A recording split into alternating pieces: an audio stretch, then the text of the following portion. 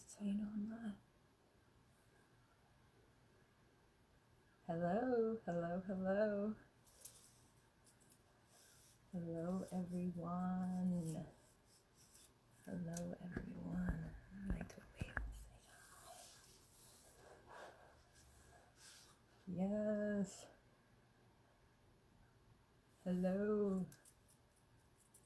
Hi. Oh, let me just hit that wave button. Everybody's getting that wave button today. So we are going to be talking about cannabis legalization. Oh, hold on. Waiting for Jess. She actually just sent me a message, guys. Hold on. Sorry about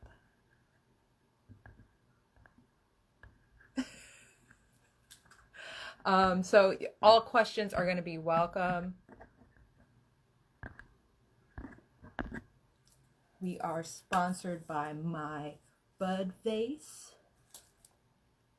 They have beautiful pieces, vintage, like one of a kind, just like gorgeous things. And so actually, oh, there's going to be some exciting news about that, but I won't say anything about that just yet. But actually, tomorrow is Doreen's birthday, and she is the owner of My Bud Vase. And so I wanted to just say happy early birthday. And all right, let's get started. I'm just rambling, you know. I did have to have my medicine prior to this, and I'm feeling good. Let's get Jess in here. So I have a lot of things I want to ask her, and I know that you guys are gonna want to ask her some things as well.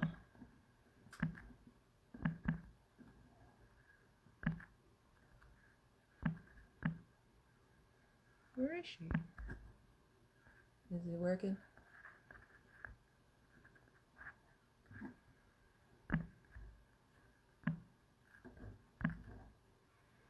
Sorry, everybody.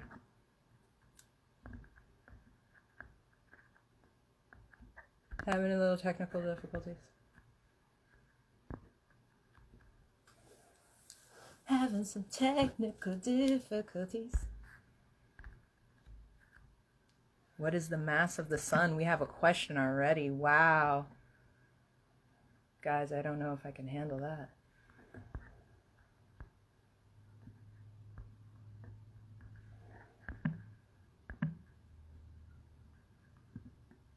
Hold on one second, everybody.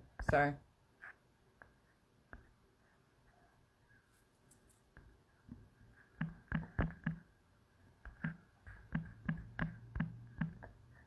Yeah, but actually send your questions to the question thing below. This is like, I'm just rolling with it, you know. I have my medicine. I have some questions about legalization. We also had a little sneaky surprise added to the New Jersey legalization for a little bit of decrim for psychedelics. So that was a pleasant surprise. Was not expecting that at all. Yay! She's here now! Thanks, Ange. All right. Got some questions. Oh, here we go. There. Hello. Oh, hello. Hey, how's it going? Everybody can hear me all right? I can hear you. Perfect. Can you hear me? You can Yep. hear me? I'm listening. All right. How are you today? Good, good, good. You know, just I feel like I've been in a black hole since legalization happened. So it's a lot going on. It's like it seemed like a lot of people came out of the woodworks, and just like it was an explosion of like questions and everything, and just people were waiting. Yeah, but there's still a lot of, uncertainty, a lot of unclarity happening, so I've just been trying to keep myself as apprised and in the know as possible and just trying to get the information out to people. Yes, definitely. And that's why I'm actually really, really glad that you would join us today, because there's a ton of nobody knew where exactly to find any of these what actually was in this bill. And then I guess what was it, S-21, is that what it is? Yeah, so in the Senate it's S-21, in the Assembly it's A-21. Okay. And that took a lot of people by surprise. That could you actually just explain what I'm talking about better than I'm talking about it? Yeah, sure. So, last year, for folks who were kind of really involved in the New Jersey scene last year, 2703 was the legalization bill that was on the table that didn't pass, right, in May.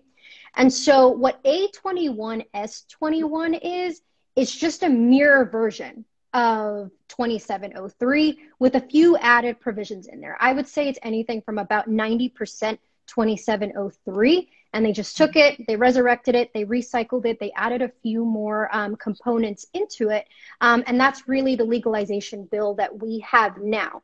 And so it was introduced the Friday right after the election, which was very quick, and it was introduced at about 7 o'clock at night, with a committee hearing scheduled for 10 o'clock a.m. on a Monday.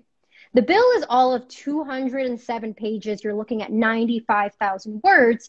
But I was able to actually go through it fairly quickly because I was very familiar with 2703 before, and they actually underline for you what are the new additions in the bill. So that's the current bill that we have right now. It passed out of the first committee, but it needs to go through two other ones, really before it hits the Senate and the Assembly floor for a vote. And so last week on Monday was the first committee hearing that we had on it. And what I did was I assembled a group of folks, a group of activists who are really involved in policy, and I brought them together. I sounded the alarms because once I got word that the enabling legislation was going to be 2703, just 2.0, I became really concerned because 2703 didn't have a lot of the social equity provisions that a lot of folks have been talking about, right? So I rang the alarms. I organized a group of folks. We all came and we testified on Monday collectively as a group, each person kind of having, their own twist to it because we all come from different backgrounds. And then there was supposed to be another one on Thursday that we were all going to go testify against as well, but they pulled it from both the Senate and the Assembly committee hearings because they needed to still do a bit more work on it. So currently right now, there is no rescheduling date. I checked today on the state legislative website, which everybody should be checking now from time to time because that's where they post the bills, it's where they post the meetings. But currently right now, there is no scheduled committee hearing just yet because we're getting word that they stopped it, the progress of it, because of social equity activists who really came out against the lack of social equity provisions in there. And so what I want to make clear to everybody is when I organized this group, it wasn't meant to stop the bill completely. It's meant to amend the bill. It's so that we can say we have a problem with X, Y, and Z, not the rest of it. But when you call a bill the most progressive bill in the country and you call it a social equity bill, but the word social equity doesn't appear once, then there's a huge disconnect, and that's a huge problem. And that's where we're at now. All right. Yeah, because what I was understanding from the information that came out was that, it was definitely we were going to be reallocating funds to police. Yep. Which was like the anti-equity, if I had ever seen one. And so what were some of the provisions that actually people were hoping to see for New Jersey specifically, just because that's where we are. But what were some of the things that you were hoping to see that were excluded? Yeah, so the first part was I was expecting to see the definition of what a social equity applicant would actually be, right? If the huge purpose behind this is to make whole the people who were harmed by cannabis prohibition, the majority amount being Black and Latino people, then why is there not a clear definition that these programs that are proposed in the bill are going to actually be for, right? So what they actually did was they called it communities from socially and economically disadvantaged communities, without ever actually putting a definition to what that means, right? And when you use that type of broad language, that doesn't help our case, that helps their case, right? And so we wanted to see a cohesive social equity program, or formal one, the same way that Massachusetts has it, the same way Colorado has it, Washington, Illinois, California, you name it. They all actually had, this is what a social equity applicant is, these are the requirements to qualify as such, and these are the programs specifically designated for social equity applicants. And that can come in the form of, you'll get priority, you get, a 25% increase in points for the licensing, you're available to have, grants, you're available to have priority in terms of licenses, such in Massachusetts, where only social equity applicants who reside in Massachusetts are able to have delivery types of licenses. Those are social equity programs. There is none of that in the proposed legislation right now. The second thing is, we did want to see the allocation of tax revenue going towards the social equity program, right? But then there's the issue. If there is no social equity program contemplated, then where could these funds actually go, right? So right now, the way the tax revenue is set up, it has 3 buckets. So the first one is just for the oversight and regulation of the commission and the expansion of the medical cannabis program.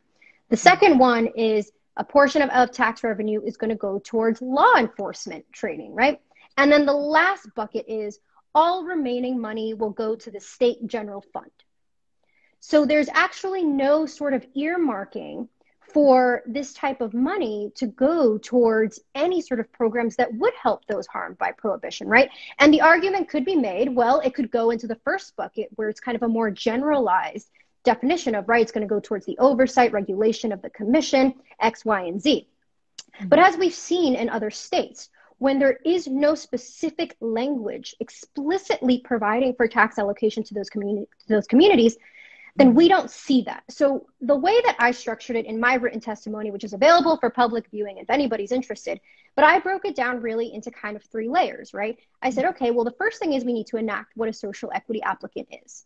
Then the next part is we need to redefine what an impact zone is and build upon what an impact zone is for a social equity applicant. And then the third is tax revenue going towards, specifically for social equity applicants, for the social equity program mandated to be created by the commission. Those were my recommendations to go in there, because you can't have, just tax revenue. And even if they say, tax revenue is going to go towards socially and economically disadvantaged communities, like, what is that? Like, I don't know. I don't know what that is, right? I looked through 200 and something pages and I couldn't find the definition. So you can have this money and you can say it's going to be allocated towards these communities, but if they're not explicitly defined, then how are we ever even going to keep them accountable for funneling that money towards these programs anyways? So it's a bit nuanced, it's a bit layered, but the best place to look for is just what is missing, right? And the blatant thing that is missing is an actual social equity program. Yeah, no, that's definitely, and as much as I don't follow everything to a T, or at all, I'll be honest. It was just, I knew that there was going to have to be a fight, but for the things that have seemed to come up lacking and wanting for this, it seems doable. This definitely seems doable. The fact that, it hasn't been rescheduled kind of, I feel, gives people more of the opportunity.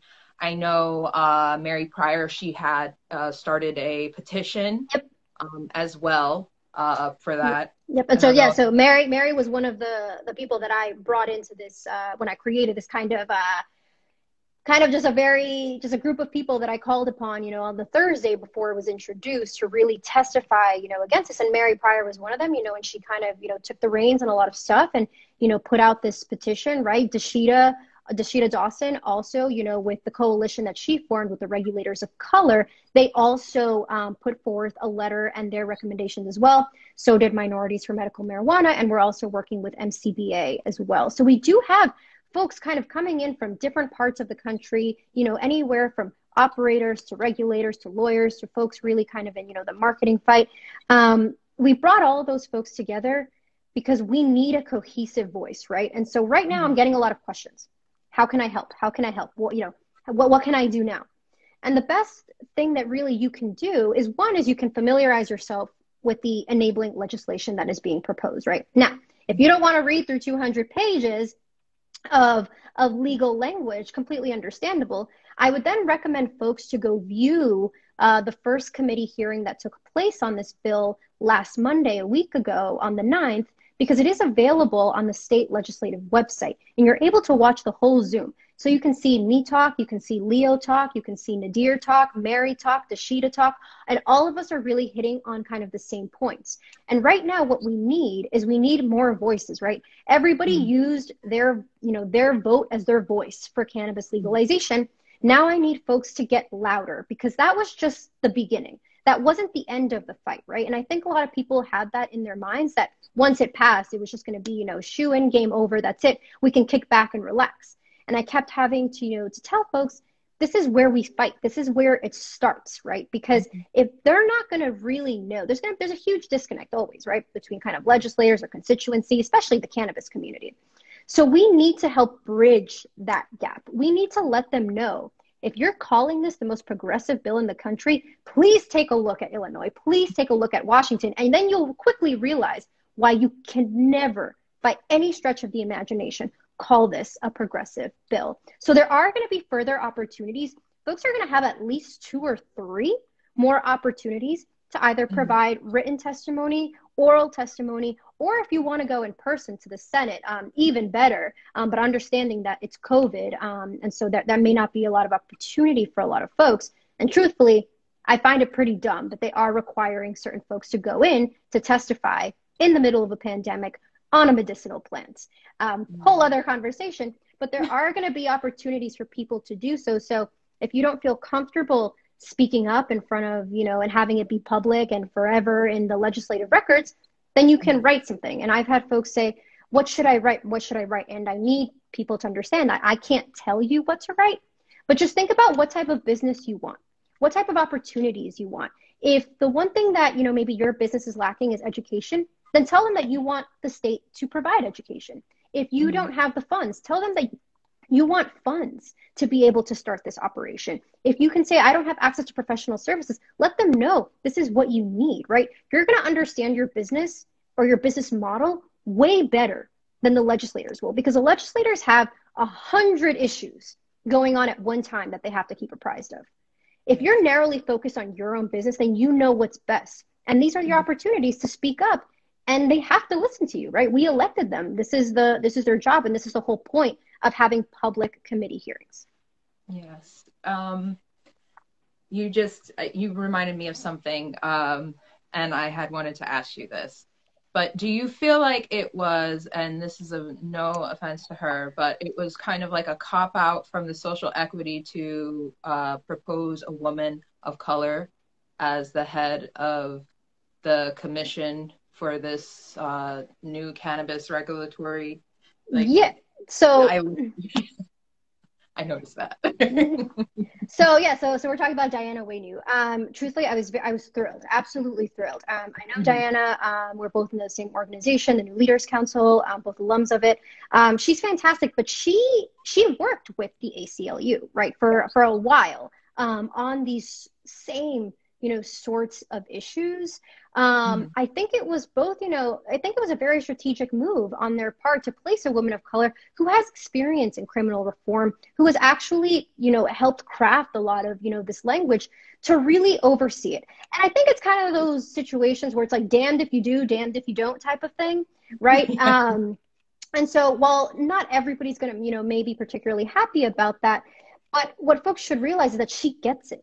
She's been in the industry. She understands it. And so she'll be willing to really, have those open lines of communication. Obviously, well, I can't speak for Diana, but based on, what she provided, in reports and the day that she was appointed, she's willing to work with folks because she understands it from that side, right? So now we have a regulator in charge of the Cannabis Regulatory Commission whose her whole career was based on social rights and you know, civil rights and social equity and social justice and advocating for that. So personally, for me, I was absolutely thrilled to see somebody like that on to head it, because one, it's not somebody who's coming outside of the cannabis industry, right? Which we've seen with somebody else who was already announced for it.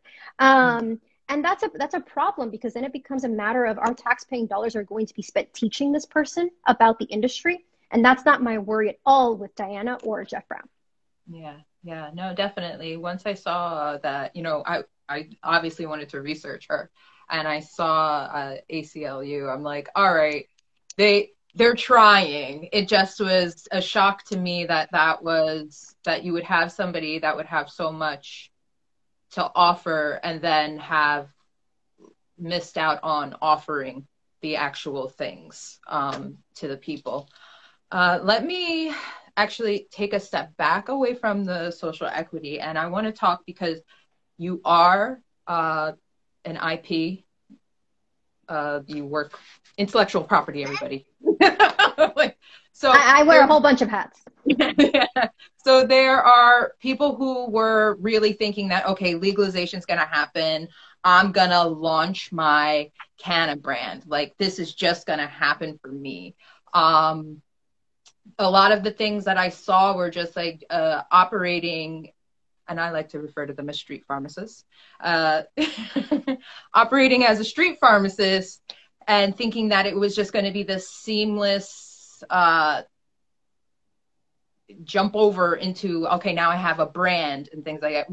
What can you offer to those people, as like, since we're kind of in limbo right now, like what do they need to be doing in order to just start this whole process of becoming a legitimate business? Sure. And so we're talking about those who want to enter the plant touching business?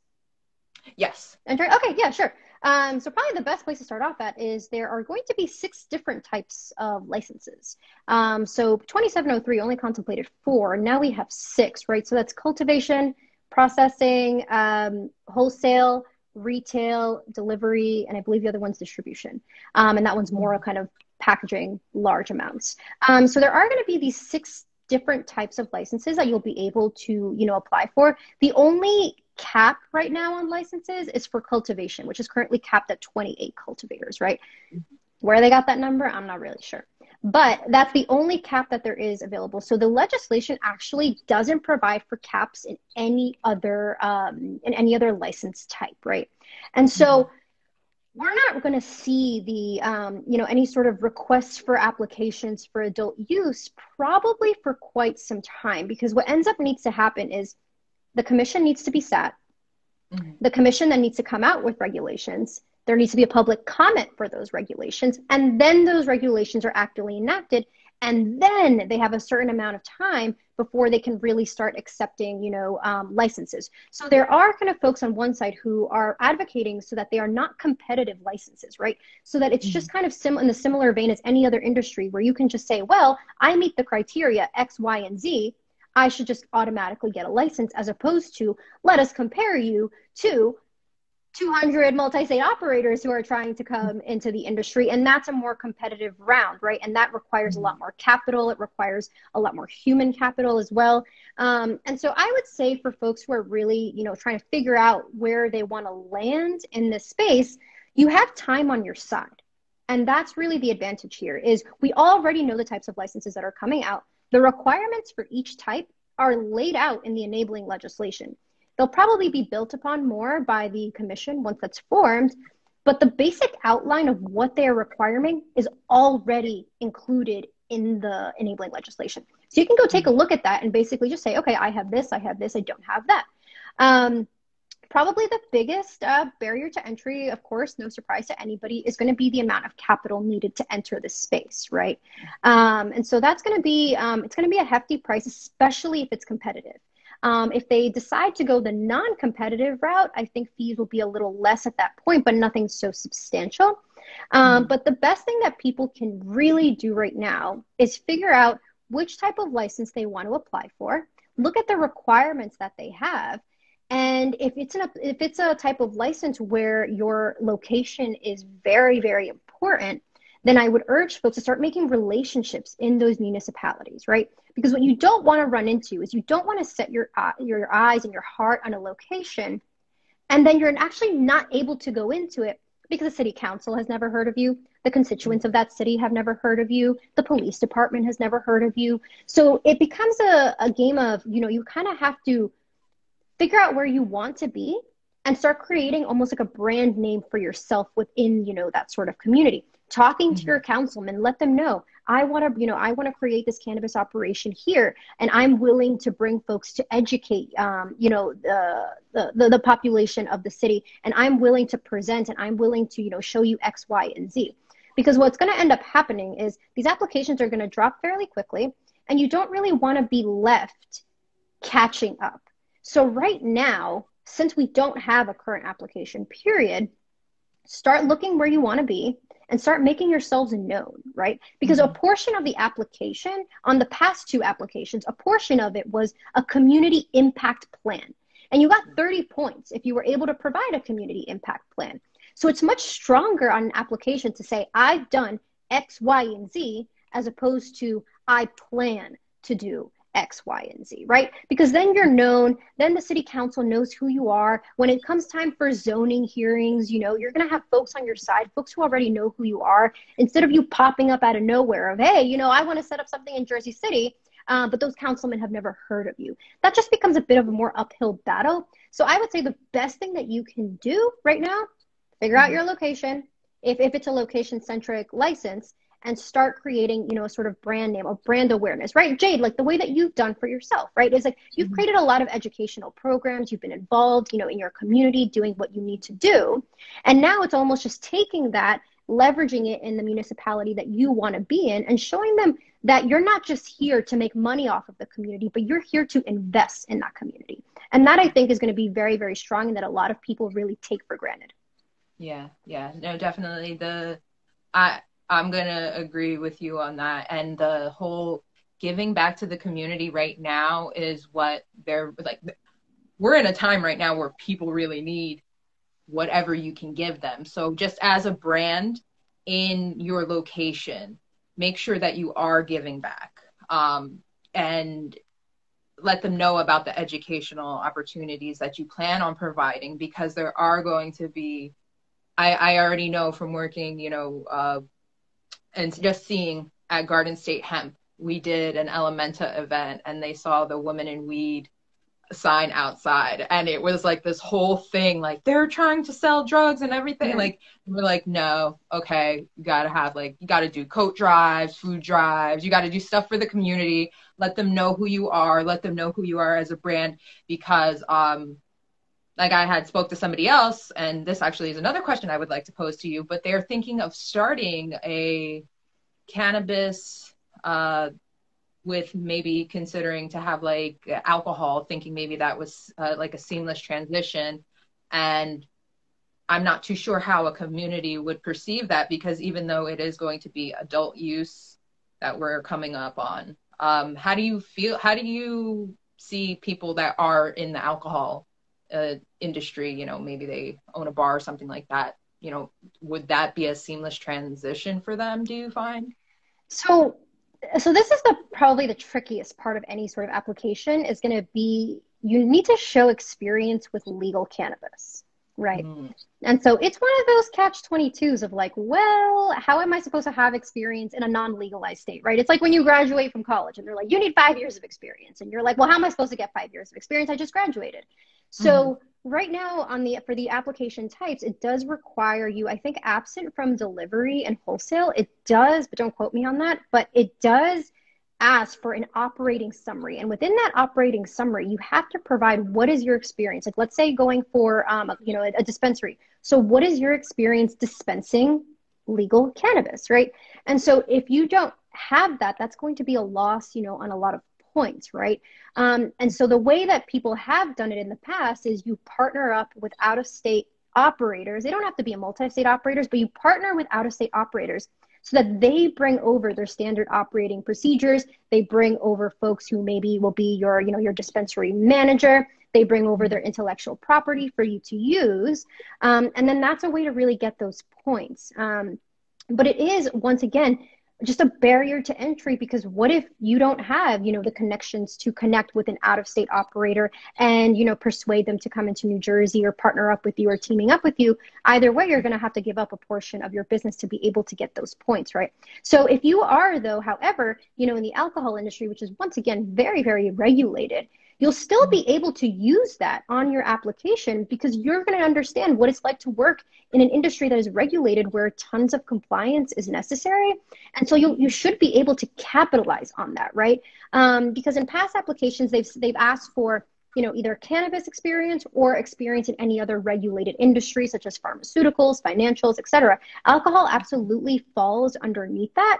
And I would just say, start really building out your team and look for folks with that type of experience, because it's all going to need to be translated on an application. And just think about how many they're going to review and who they're going to choose. They want this to succeed, right? And so they're going to choose really applicants that are most successful. And a lot of times that's going to really alienate the minority community, especially those who were harmed by prohibition, right? To kind of bring social equity back into the conversation. That's one other really barrier to entry. So I would say for folks, if you have, experience in a regulated industry, absolutely, it's going to be very, very useful. But you're really going to start thinking about, partnering up with other state operators from out of state, so you can be able to provide that type of experience on the application. At this moment, I'm not sure if they're going to do, let's say, like, one of my things that I proposed in my written testimony was, well, the commission should provide education, on cannabis and the business of it, the legalities of it, X, Y, and Z, and then that should count as experience. You should be able then to get points for experience based on, the type of education that they're going to be providing you, or else we're just going to be, an industry filled with out of state folks who are just going to come into New Jersey and just capitalize on this market. When I do think a huge emphasis should be on local entrepreneurs who have lived here and who have been doing the work. Yes, definitely. And I mean, not for nothing, this is the Garden State. Like, come on, guys. Come on, folks. We have it. We have the green thumbs to do this. Like, we have the savvy to do this. It's just right now it's going to be a fight to get these laws, these bills, up to code, up to par to what we need. And also, legalization, what is this bringing with people who are incarcerated? Like, what are we going to do then? What's that step even like? Yeah, so, there was an expungement bill that passed, last year. It's still being worked through, but we do have a decriminalization bill. So there's actually two decrim bills in committees, which, just to make matters even more confusing for everybody. But the one that recently passed was the one that decriminalized 6 ounces or less, in terms of possession. In terms of distribution, I forgot what the language was within there, but it does also decriminalize small amounts of distribution as well. But also, in terms of, bringing folks who were incarcerated for it and bringing them into the legal industry, there's currently really no pathways for that. Part of on last year's application, that was just kind of something you could have done is, you write a plan about how you also plan to hire folks who were incarcerated for cannabis, and you got extra points for that. But there really isn't a clear-cut pathway for, hey, your life was potentially destroyed because of this cannabis arrest, and there is really no, avenue for you then to go into the legal market, right? And so there are certain felonies and certain records that are not, that you actually would be able to get on an application with, but there's different thresholds depending on the type of, arrest, your crime record. But unfortunately, it's not very clear cut, right? And that's where a social equity program comes into place, because I took the definition of social equity from the Washington bill. And it just states, you're a social equity applicant if you've either lived in one of these areas, which called, impact zones, or you've been arrested, a child has been arrested, or a spouse has been arrested, or a parent was arrested for it. And that way, that narrowly centers this on, okay, now there's a pathway created, right? Because now you're specifically defined in a group that now is going to be funded through this tax revenue in order for these programs to exist, right? Anything from incubator programs to technical assistance, how to fill out an application, how to create a business plan, to professional services, right? Having access to lawyers, having access to accountants. It's really expensive as well. But without a formal social equity program, it's once again, it's very hard to create those avenues of opportunity for those communities, because in the eyes of the way this legislation is, they don't exist. Yeah, yeah. So it's definitely, this is going to be a big fight, and we're not only fighting for us sitting here, but all the people that are still locked up for this, because that is just even with medical cannabis, like access is ridiculous because it is not affordable or geared towards or accessible to the people that it needs to be for. And it's just always just something that like is mind-boggling to me, because it just is this healing natural plant, and now it's going to become as much as it's a necessity, unfortunately, because of society, it's become this like corporate, just like capitalistic money-making thing. But yeah, exactly. And that's why we need to, we need folks to really, I keep saying, I'm like, people, please step into the arena, right? yeah. I had people who prior to legalization passing, where, I was getting a whole bunch of messages from folks, saying, well, they're gonna create the bill for this way, and we don't have any power and we don't have any say. And I outwardly reject that sentiment. I reject the fact that we don't have a say in this, right? And I think the best thing to do is organize people, right? If you are in the cannabis space, and you've got a lot of friends in the cannabis space, not just in New Jersey, but around the country, organize them, tell them what's going on, kind of in the same way that I did last week. And I just texted a few people, will you get on the phone with me and talk about what's happening and testify with me? Will you back me up? I need backup.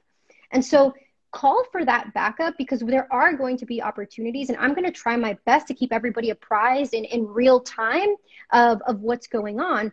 But if you have, we had, I think, over 40, maybe 50 people testifying against A21 S21 on Monday. So if we can have more, imagine what that would look like if we had 150 people all arguing the same thing. We need a social equity program. We need tax revenue to go directly for us. We need pathways for those incarcerated to get into this legal industry. We need education. We need grants. We need X, Y, and Z. If everybody keeps hitting those same exact points over and over and over again, to them, they're going to say, oh, wait, this isn't something outrageous because our constituency wants it. And you know what the big difference is between now and maybe before, when your legislators weren't listening? Now there's data. Now there's data that New Jersey residents want this. It passed by 67%, making it the most successful cannabis campaign in the country, in the history, in the US, right? So every county voted in favor of cannabis. So these legislators now have data that my constituency voted in overwhelmingly amounts, where they didn't have that data before. So clearly now you see, for all of those legislators who voted no last year, now you can see that disconnect. But now there's data that we can work with, and we say, actually, hi, you represent Hudson County. Hudson County passed by almost a 70%. So our residents want this, we want it, but this is the way that we want it. So I really do urge folks that, because we have that data, I think legislators are a lot less likely to kind of tiptoe around the idea or ignore it, because they can no longer ignore it, right? We all voted for it. We all used our voices or vote. We just need to continue to do that as these kind of committee hearings continue, and there will be more. And like I said, we're just going to be so much stronger in numbers, because clearly, it just took all of 20 people to really kind of halt the progress of the bill. Now imagine what 100 people can do. Yeah, no, definitely. So that's actually something I plan on being a little bit more vocal on, just because I really feel like it fell flat, and the fact that they were pushing to rush the program there was all this like hype that, oh, cannabis is going to be Right. legal, available for purchase. And I'm like, you don't even have enough for the medical patients, so I don't know where you were going to get stuff for the Disconnect. You lay. see? Disconnect, right? And so we can't rely on our legislators. I tell people all the time, participate in your own rescue, right? So get into that arena and start letting them know, because they just may not be aware. And while we can fault our legislators all we want, but we have to remember who we're working with, who we're dealing with. Folks who have 100 issues on their table, not just cannabis. But I work primarily in cannabis. This is pretty much, 90% of my clients are cannabis, hemp, or CBD. This is all I do every day, in and out. So I have that really kind of background knowledge and experience to help them with, right? And I think if we come to the table as, hey, we're not trying to really stop your party, but we want to be invited to this party, and this is how we do it. I think, that's going to create a lot more progress, rather than a whole lot of people rah-rah-rahing saying, this bill is trash and we should end it. That's not going to get us anywhere, because people need to realize we have a deadline of January 1st. January 1st, the Constitution of New Jersey changes automatically to legalize cannabis. So they need to have enabling legislation, because if not, it legalizes in New Jersey and we're operating in a free-for-all market. I mean, like, I could sell out of my house on January 1st if there is no enabling legislation attached to it. So that's the deadline that we're looking at. That's why they're trying to push it so quickly. And that's why we need to act as quickly as they are. Okay. Yeah, no, that January 1st, I mean, we definitely need some laws then, because we need to speak up, because whatever they push on us is going to be trash. So taking the streets right now, I'll agree with you on that as well, that that's not going to help at this point. Like, we need to give these out of touch people the actual ideas so that we can get this going, because people have been talking about this for so long. I reposted an article from 3 years ago where they're like, cannabis will be legal next year. And I'm right. Like, 4 years later. yeah, exactly. And then we got to take into consideration, right? A lot of these legislators, like especially, Senator Scutari, he's been putting a lot of effort really behind this, right? He's been the guy really spearheading and propelling this forward. So now it's just come to a point where, they want their W's. They want to see this pass. And they wanted to do it quickly, right? So if you took a look at like articles from 2 weeks ago, right, as you were saying, Jade, like everybody was like, this is going to happen now, and we're going to have legal cannabis immediately. And then all of a sudden, a week later, the tune changed to, well, we need to go through different iterations of the bill and the process and see that. And that type of difference is because they realize that they're not going to be able to really ramrod this legislation through as seamlessly as they thought they did. But at the same time, they don't need us to pass this bill. So they can pass it, really, and they're going to try to move, and I really can't emphasize this point enough, they're going to move very, very, very quickly. So we need to be able to respond and be able to be a little bit more proactive, right? And so, I've provided written language for them. I've provided them with, an outline of this is what needs to happen. This is what needs to be included. I've given it to them like this and said, this is how you can change it, right? And folks are going to come at it differently, which I think is okay. But as long as we keep hitting the same points, I think we'll get to something that eventually, we'll all want to see. It's not going to be perfect. No. At all, right? It's not going to be perfect. But the beauty of the legislative process is it can always be amended, right? But I think right now we need to start off on a strong foundation. So we may not be able to get everything we want up front, but we should set up the foundation for us to build upon that. Yes. Can I just ask a question about something that is not cannabis? Sure. What's good with this decrim of psychedelics? What? It came out. It definitely came out of nowhere. And what the thing is, I need to also say this because I've seen a lot of information. Everybody's like, hey, they decriminalized psilocybin. No, they did not. It is not decriminalized at all. They just lowered the penalties. Yeah, they just lowered the penalties. So now if you're caught with an ounce or less of psilocybin, all you can get really, and it's not all because it's still something on your record, is a disorderly persons offense. Okay. So they just minimized the penalties for it, but they didn't decriminalize it outright. It's so please, everybody, don't take any golden caps and just be free.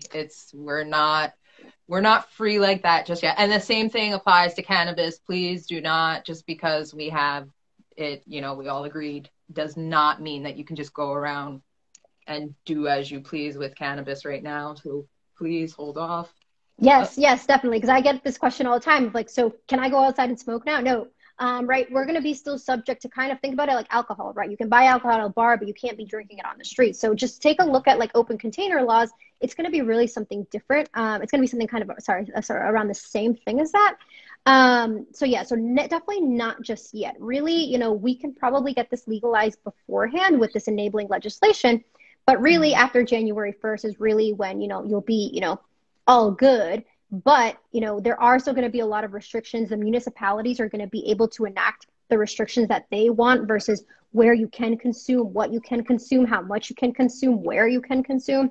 So it's just really important that people stay vigilant of really, one, their rights, but also what they can still be arrested for. Because this doesn't really go far enough in terms of, a lot of police interaction kind of stopping.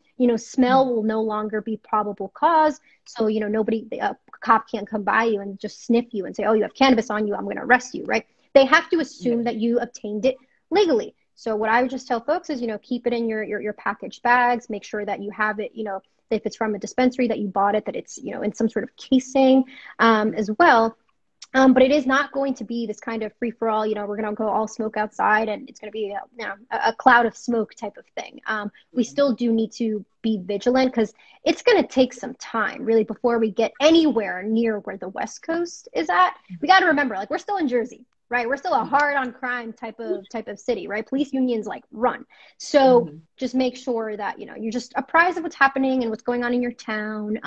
Call your council people and ask them, what are my rights within here? Can I smoke outside? Can I not? What's going on? Yes, definitely. Thank you for that. So we're coming to an end.